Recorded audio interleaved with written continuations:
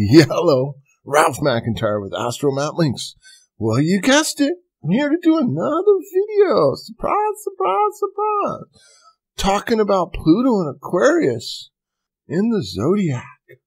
In this video series, I talk about the evolutionary intent of my friend Pluto. All my Pluto people, come on in. Pluto and Aquarius in the zodiac.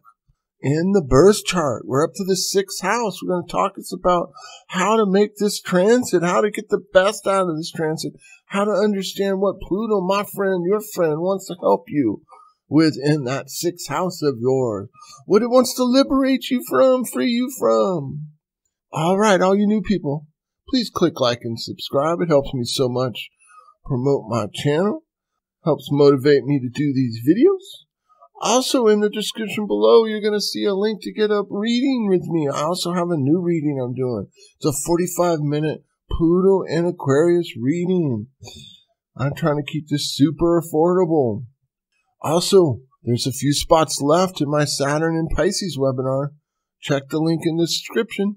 All right, without any further ado, let's kind of be Virgo. Let's kind of be on time. Let's get this done. Let's get this started. Let's talk us about some Pluto Aquarius in the 6th house.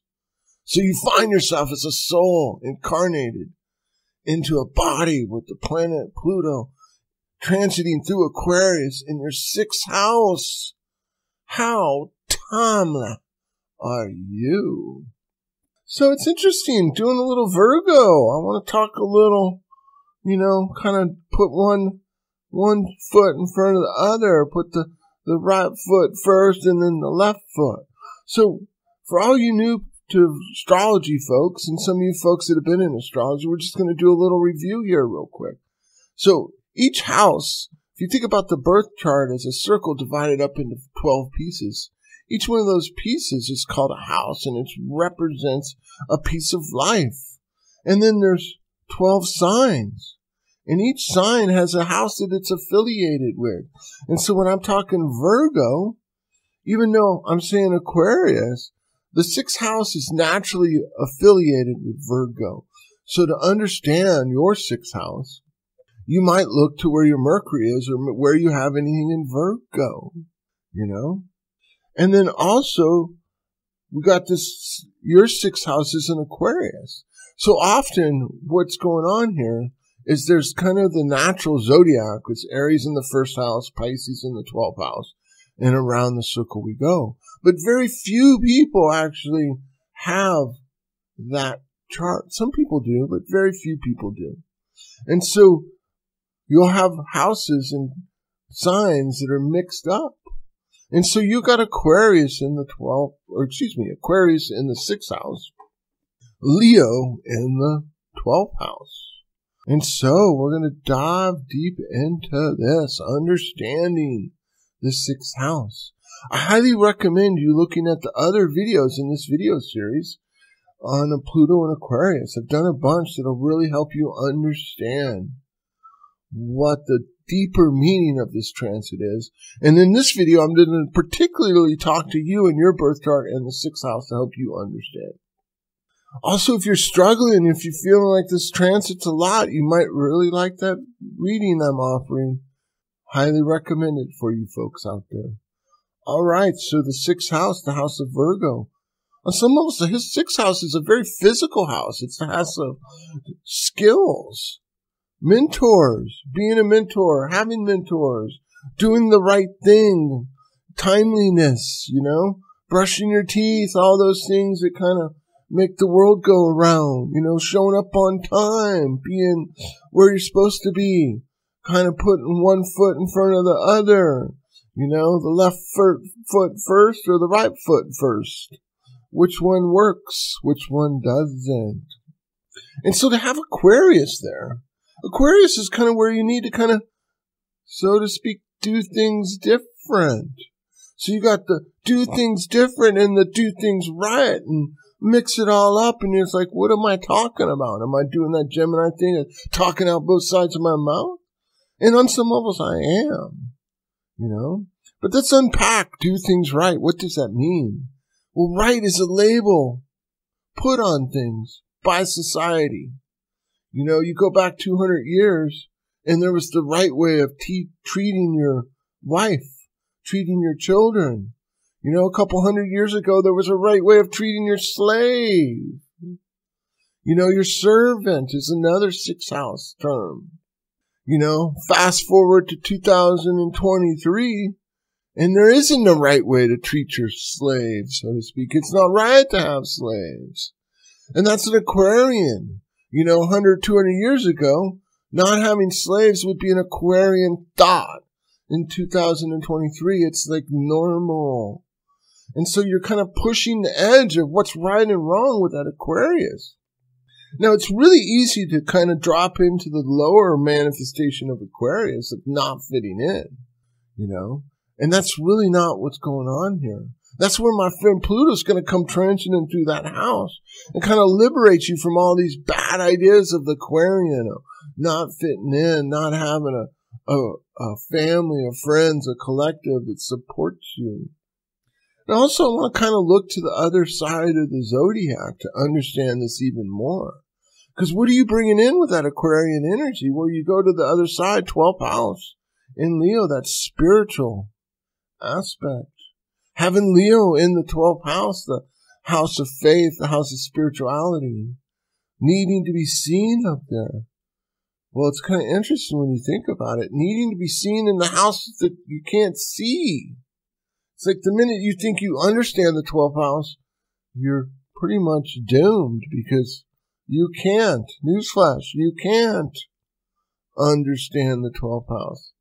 If you could understand it, it wouldn't be in the 12th house. The 6th house, on the other hand, you can kind of understand it. So this Pluto's kind of trying to help you liberate all this 12th house stuff that you're trying to ground into physical reality.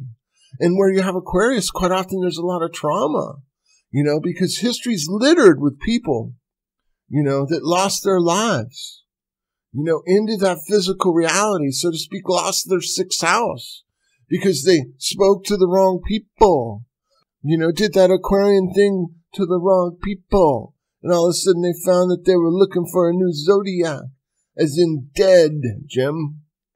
So, Aquarius, are you supposed to throw the messenger under the bus to bring in the new messenger? A lot of astrologers might say that, not me, not my friend Pluto, not your friend Pluto. But you got to understand the ego, the trauma from the past, the trauma from childhood gets us kind of addicted to shocking people.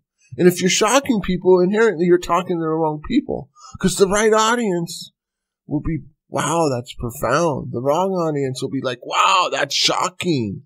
And so you got that Leo in the 12th house, wanting to be seen.